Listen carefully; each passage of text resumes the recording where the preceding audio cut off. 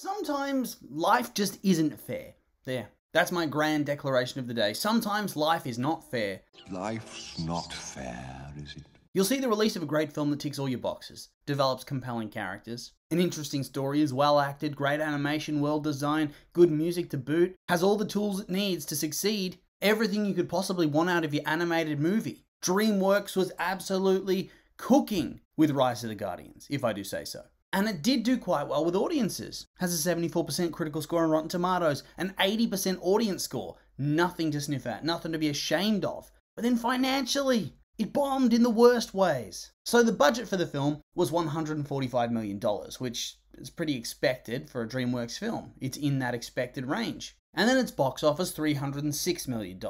You know, maybe low by today's standards, but for the time it was a fairly decent gross, all things considered, on the surface at least, right? After all, it more than doubled its budget, and so there's surely no way it could be a failure, even accounting for those hidden advertising costs. Except, it was, because despite it seemingly bringing in a fair chunk of change, the studio way overspent on distribution and advertising. You know, those hidden costs they don't talk about that I just mentioned. And so it failed to the point that it almost sank the studio. It lost like 80-something million dollars, which is truly insane. I mean, imagine spending that much money that even double your budget is still almost 100 million off the pace. And it contributed to over 300 people losing their jobs. Jesus! And on top of that, it saw a few cancellations of original projects that were depending on that surplus to act as a portion of their own budget. So, not quite a studio killer, but it came pretty damn close, it seems. And so with that, it pretty much killed my hopes and dreams of getting a fresh DreamWorks franchise out of this thing. No sequels, no nothing. And I'll be honest, 12 years later, and I'm still damn salty about how all this ended up playing out. Because I honestly think this is one of the biggest travesties in animation, at least in the 2010s. DreamWorks has always been spotty for the most part. Sometimes they can churn out some true greatness, and sometimes they release a stinker. But in my eyes, this was greatness. But it was seemingly slaughtered by studio mismanagement and bad budgeting. Seriously, I look at their catalogue of films, and this was not even a bad gross by their standards, outside of the big names like Shrek or Kung Fu Panda. You telling me that they released flop after flop after flop, all of them getting a similar gross to this, and yet somehow they didn't go out of business? Did they reduce costs or something? I mean, how the hell is this studio even functional? I mean, maybe this is why they're no longer making films in-house, hey? Gotta staunch the bleeding somehow, because based on what I've seen, not much has really changed. They have some mild hits, but more lower grosses than you'd expect. Although, as of recently, that does seem to be a trend in the animation industry, at least a lot of the big companies. They've got some massive hits, and then some massive flops right after, so yeah. This film did do badly, and the poor bugger didn't even get a nomination for the Academy Awards that year. I'm not saying it had to win, although I think it was just as good as Brave. Was there seriously no other movie that deserved it that year? Brave? I mean, usually the Oscar animation category is simply what movie the respondents' children have watched. I think it's made clear by that point, but still, damn. Not even getting the recognition of a nomination. Whew. So yeah, whenever I talk about this movie and what it could have been, I get pretty sad. Is it too late for them to try again with a show? I mean, they brought back Megamind, although, having seen that, maybe it's for the best that they don't bring it back, because, whew, that show speaks for itself. And yeah, this film is an absolute masterpiece in my eyes. And we'll do a bit of a deep dive into the story in just a minute, but first, I want to talk about a couple of things, right? A few things outside of the story, and namely, the visuals and the audio, right? That's the holy trinity of your animated movie, and the best films excel in all three categories. That's just how it's always been. And yeah, for starters, in terms of animation, visual design, the movie's great. Well, great for the time. I think the character models are well done. Usually you can look at an era of animation and immediately probably sort out what is DreamWorks versus what is Disney Pixar. But to me, this is very much the type of film that looks like any of the studios could have made it. That's a good thing. High quality for the time, dated for the 2020s, but yet the design is so fantastical and visually pleasing that even now it still holds up. There's just so much going on, it's great. Then the music's really good too. Like, I actually think the soundtrack for the film is wildly underrated. There are some top tier tracks that just ooze emotion. But I think the standout for me is the track that plays when Jack Frost realizes that Jamie can see him. Like, can you see me? He sees me. He sees me. That perfectly encapsulates everything good in this film. The joy, the heartache, the sense of wonder. It's all there in that track. And indeed in the wider soundtrack. I feel like outside of the big song and dance numbers, animation doesn't often get a lot of credit for how good the scores can be.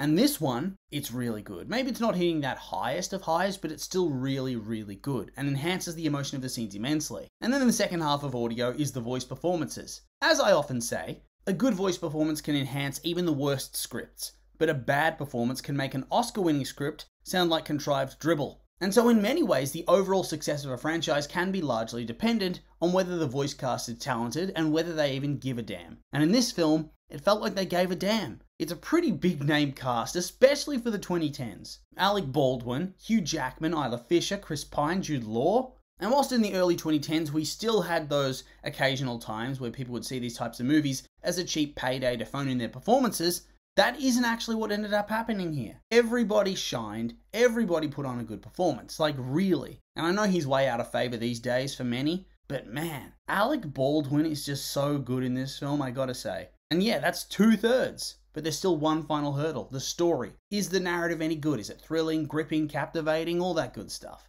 And the short answer is yes. Yes, it is. But we're here for the long answer, right? Okay, so the movie opens with an introduction to the character of Jack Frost, and the mysterious and enigmatic character of the Man in the Moon, who honestly, he's never really explained or explored in any real depth throughout the film. He very much feels like he was being set up to feature more heavily in a sequel or something like that. A sequel that was never going to come. Last night, Jack, he chose you. Maybe. The Man in the Moon. He talks to you. And really, much of this early chunk of the movie is simply well done exposition. Takes almost 20 minutes for the actual story to begin. First, we do the introduction with Jack when he's revived by the Man in the Moon. Then we meet Santa, we see the North Pole. And I have to say that this take on Santa, a swashbuckling Russian speaking slightly broken English with yetis that help him make the toys, and idiot elves that aren't useful for anything at all, this is one of my favourite interpretations of the character ever, like ever. It's so fun. I'd say he's probably the standout character of the bunch. The Easter Bunny being Australian was certainly a choice, but hey, I think it adds some variety to the voice lineup. We then meet Sandman, who can't talk, gotta free up some budget I guess, and the Tooth Fairy, who's also voiced by an Australian, but no accent this time. We see the dynamics of the group, which mostly involves Bunny being a bit of a grump, and Santa being a bit condescending because of how important Christmas is to children compared to the other Guardians, at least in his eyes, and honestly, in my eyes, let's be real. We then get a look at the villain, who, well, he's pretty much a stereotyped villain in every single way. Dark clothes, pale, evil voice, mega edgy name like Pitch Black. But it works because it's trying to feel over the top. It's trying to feel cheesy. And even just a little bit cringe because it's playing into those characters being supernatural creatures that have an important role in children's lives. And this is fear, hence why he's so edgy. We then see Jack Frost, chosen by the Man in the Moon to be the next Guardian. And I gotta ask, if Pitch Black had never returned or took another couple hundred years to return, would the Moon have just kept letting Jack wander the world aimlessly, not able to be seen by anybody except his fellow supernatural beings? Would he continue to be lonely and without purpose forever? Unable to remember anything about his life before and being super depressed about it? Nope. Okay? This Moon guy doesn't seem like a very good person if you ask me. I've talked about it before, but just yikes. He leaves this dude all alone until he needs something from him, which is pretty ice cold in my eyes. And then he summons him and says, well, time to fight, kid, good luck. Oh. No. That's not for me. Anyway, the Guardians go and collect Jack, who, well, he's already proven to the audience at least that he's the right choice to be a Guardian, no matter what the Easter Bunny says, because he spends a good 5 to 10 minutes of the movie creating a fun snow day for a bunch of kids, including Jamie, a child who seemingly believes in everything and anything. And yeah, this whole scene, really well designed. And there's this sequence where Jack creates an ice path for Jamie and his sled that leads through a construction site and busy roads and streets, and that was really cool, really exciting. Great action.